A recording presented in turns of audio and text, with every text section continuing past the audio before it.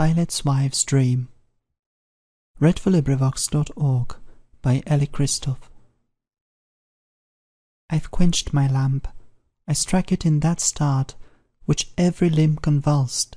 I heard it fall, the crash blent with my sleep, I saw depart its light, even as I woke on yonder wall.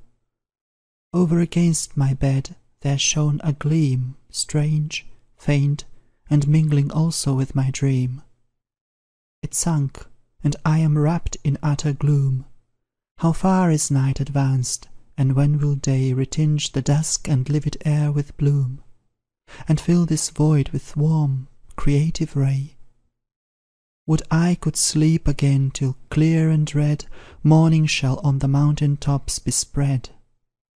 I'd call my women, but to break their sleep, because my own is broken, were unjust. They've wrought all day, and well-earned slumbers steep their labours in forgetfulness, I trust.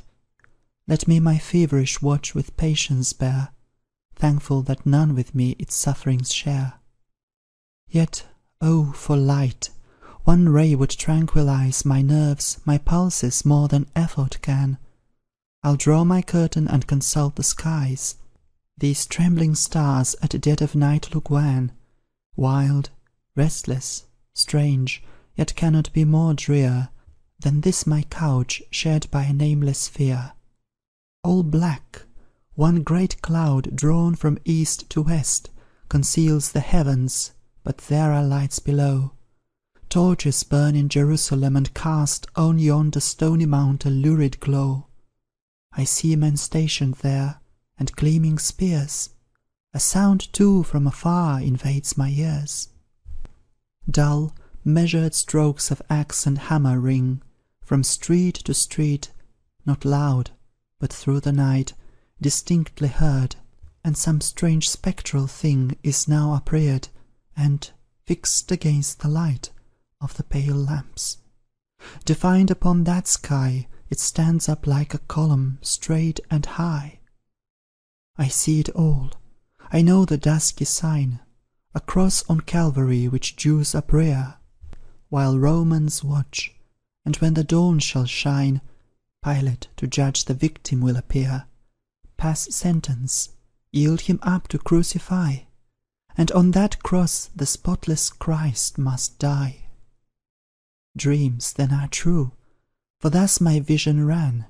Surely some oracle has been with me, the gods have chosen me to reveal their plan, to warn an unjust judge of destiny. I, slumbering, heard and saw. Awake, I know Christ's coming death and Pilate's life of woe. I do not weep for Pilate. Who could prove regret for him whose cold and crushing sway no prayer can soften, no appeal can move? Who tramples hearts as others trample clay, yet with a faltering and uncertain tread that might stir up reprisal in the dead? Forced to sit by his side and see his deeds, forced to behold that visage, hour by hour, in whose gaunt lines the abhorrent gazer reads a triple lust of gold and blood and power. A soul whom motives, fierce yet abject, urge Rome's servile slave and Judas' tyrant scourge. How can I love or mourn or pity him? I, who so long my fettered hands have wrung.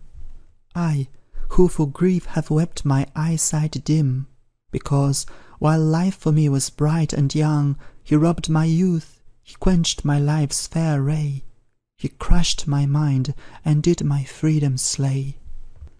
And at this hour, although I be his wife, he has no more of tenderness from me than any other wretch of guilty life, less, for I know his household privacy.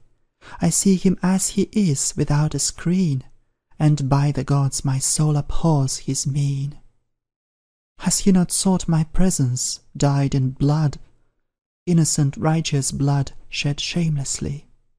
And have I not his red salute withstood? I, when, as erst, he plunged all Galilee in dark bereavement, in affliction sore, mingling their very offerings with their gore.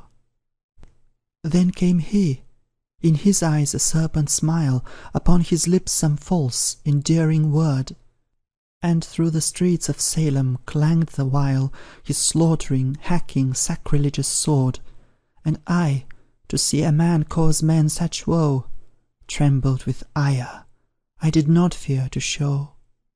And now the envious Jewish priests have brought Jesus, whom they in mockery call their King, to have by this grim power their vengeance wrought, by this mean reptile innocence to sting.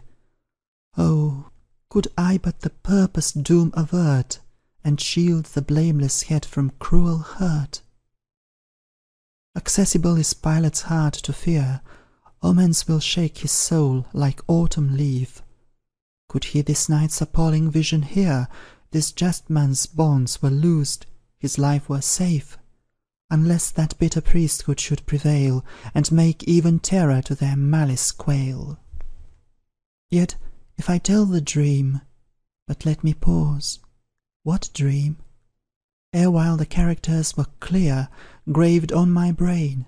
At once some unknown cause has dimmed and raised the thoughts, which now appear like a vague remnant of some by-past scene. Not what will be, but what long since has been. I suffered many things. I heard foretold a dreadful doom for Pilate, lingering woes, in far barbarian climes where mountains cold build up a solitude of trackless snows. There he and grisly wolves prowled side by side, there he lived famished, there methought he died. But not of hunger, nor by malady. I saw the snow around him stained with gore. I said I had no tears for such as he, and lo, my cheek is wet, mine eyes run o'er. I weep for mortal suffering, mortal guilt. I weep the impious deed, the blood self-split. More I recall not, yet the vision spread into a world remote, an age to come, and still the illumined name of Jesus shed a light, a clearness through the unfolding gloom. And still I saw that sign which now I see, that cross on yonder brow of Calvary. What is this Hebrew Christ? To me unknown, his lineage, doctrine, mission, yet how clear is godlike goodness in his actions shown! How straight and stainless is his life's career! The ray of deity that rests on him, in my eyes makes Olympian glory dim. The world advances, Greek or Roman rite, suffices not the inquiring mind to stay. The surging soul demands a purer light, to guide it on its upward, onward way. Ashamed of sculptured gods, religion turns to where the unseen Jehovah's altar burns.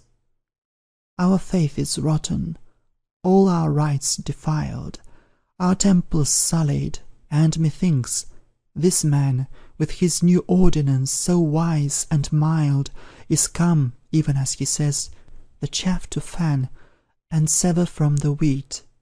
But will his faith survive the terrors of tomorrow's death? I feel a firmer trust, a higher hope, rise in my soul, it dawns with dawning day. Lo, on the temple's roof, on Moriah's slope, appears at length that clear and crimson ray, which I so wished for when shut in by night. O opening skies, I hail, I bless your light. Part clouds and shadows, glorious sun, appear. Part mental gloom, come insight from on high. Dusk dawn in heaven still strives with daylight clear. The longing soul doth still uncertain sigh. Oh, to behold the truth, that sun divine, how doth my bosom pant, my spirit pine! This day time travails with a mighty birth, this day truth stoops from heaven and visits earth. Ere night descends, I shall more surely know what guide to follow, in what path to go. I wait in hope, I wait in solemn fear. The oracle of God, the sole true God, to hear. Currer. End of poem. This recording is in the public domain.